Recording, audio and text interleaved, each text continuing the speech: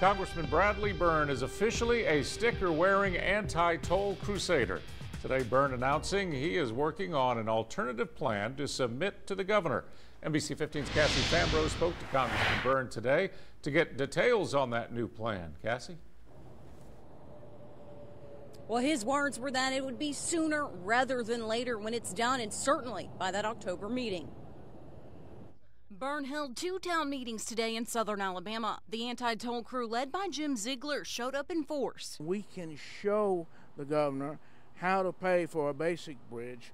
We don't need a Taj Mahal bridge, but a basic bridge, she can pay for it without a toll. Citizens told Byrne they feel the proposed $6 toll is being forced upon them. This is a huge project. There isn't option A, B, C, and D. The anti-toll coalition came outfitted in no-toll decals, stickers, and signs, including Congressman Byrne.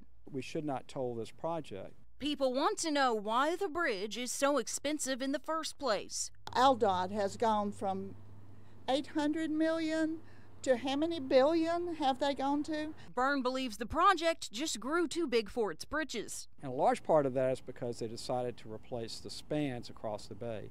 There is no federal requirement for them to replace those spans. Byrne is going back to the drawing board himself. We're going to put together a proposal for her. She's asked for it, and I think we should give her that. He wants to create a plan for the bridge that sets a statewide tone against tolling. Because there is talk that they're going to toll other projects around the state, which I can tell you from traveling around Alabama, hadn't gone over very well. Byrne, who is running for state senate, hasn't spoken directly to the governor yet about tolls. The only thing I would ask for her is for her to independently review it and look at it with the eyes of somebody that lives down there, that lives on one side of the bay and works on the other.